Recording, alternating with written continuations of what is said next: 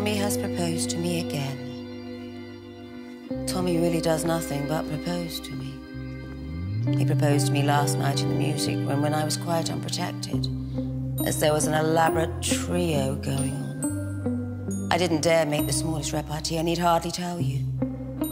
If I had, it would have stopped the music at once. Musical people are so absurdly unreasonable. They always want one to be perfectly dumb at the very moment when one is longing to be absolutely deaf. Oh, and then he proposed to me in broad daylight this morning, in front of that dreadful statue of Achilles.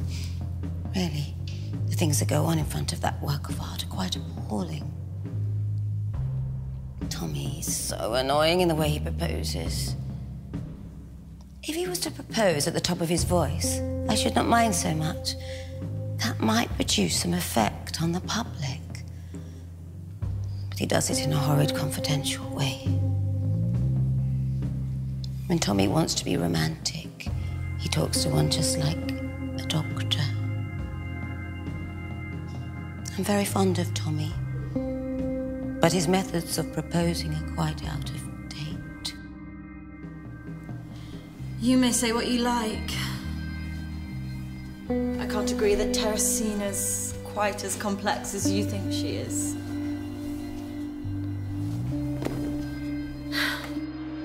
The man's asleep again. Flirting with the two of them. Spinning like a planet between her two poles. Here I am left alone. Although this place is beautiful. Art.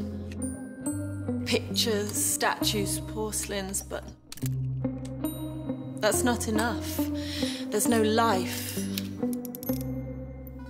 This life is giving the man softening of the brain.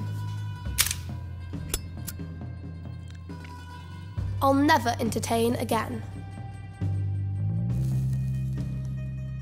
People ought to know whether they're coming or not. But they accept and regret and regret and accept. A fiasco. An utter fiasco.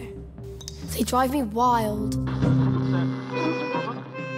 After this, I'm going to live for myself.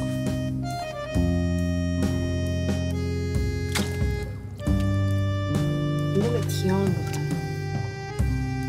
Jamais devenant motel d'Idée.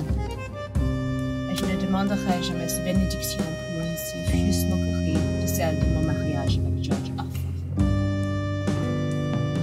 Comment pourrais-je promettre dans mes langues qui je déteste, donnerai lui qui t'en donnerait? Non, le mariage, c'est la personne qui aime. C'est pas comme lui, c'est comme moi. I was jealous of every woman my first husband looked in the face. He was a portrait painter. The ideal man should talk to us like we're goddesses, but he should treat us like we're children. He should refuse all of our serious requests and gratify all of our whims. He should always say much more than he means. He should always mean much more than he says. And when we ask him a question about anything, he should always give us an answer all about ourselves. And he should invariably praise us for all the qualities that he knows we have not got. But he should never believe that we know the use of useful things, because that would be unforgivable. My second husband suffered tortures of his own jealousy of your grandfather. That was premature, but prophetic.